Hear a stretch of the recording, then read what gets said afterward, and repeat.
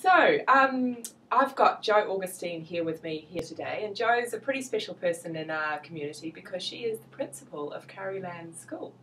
And Kaurilands is a large primary school, large by my standards, because the schools I went to only had a few hundred people in them. Yes. And probably large by West Auckland standards. Yes. I think we're actually one of the biggest schools in the country.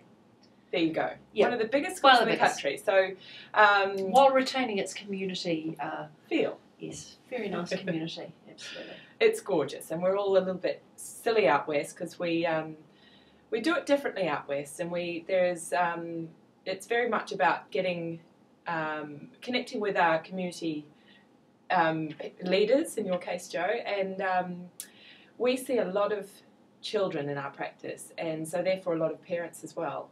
And I often get asked, how can I help my child learn? How can I help my child in school? Yeah. And in chiropractic, we know that there's a strong connection between movement and getting the body moving properly, and therefore brain development or cognition. Mm-hmm.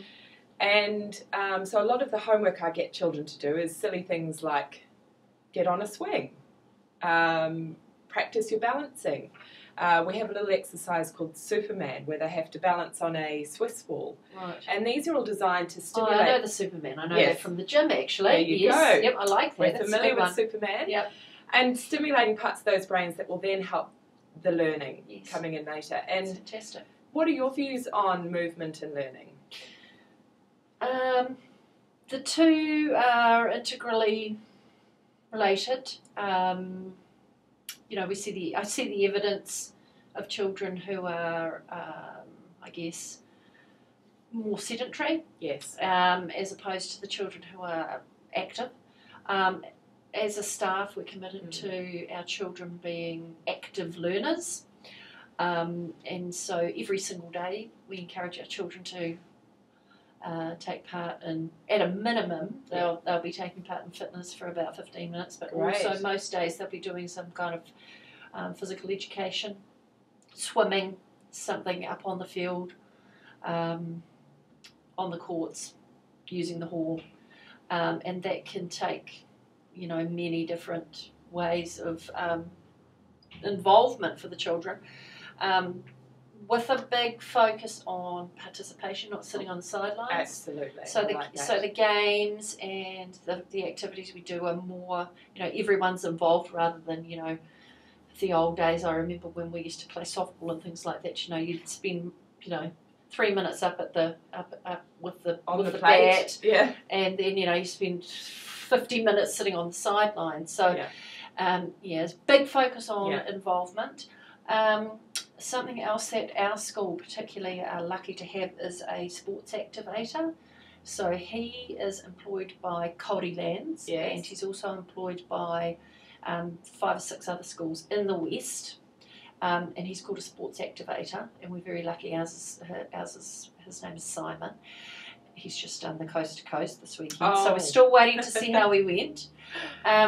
And he comes in. He is funded through Sport Atakari, and we also fund him being part of our staff. So he particularly works with.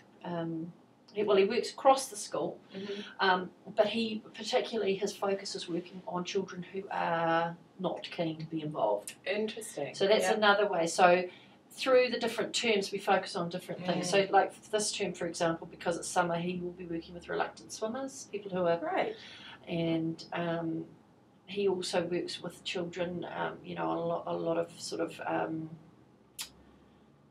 gross motor skills. Yes. That, across the board, he's kind of involved in a lot of different ways. Absolutely. Yep. So I've certainly noticed a link with children who do tend to have learning difficulties later on. They usually get picked up around the 6, 7, maybe 8 mark. Absolutely. It's interesting, if we go back, we notice that they were poor developers to begin with, typically.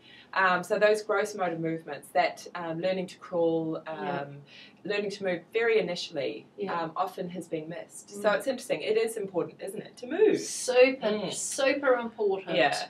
Now we've really, we know you've just started last week. This is the third day into the year. Day 3, yes. You must have some. We want to know what makes a great learner, and what are you excited about going into the new year? Great learners sleep. Oh my gosh, sleep, seriously.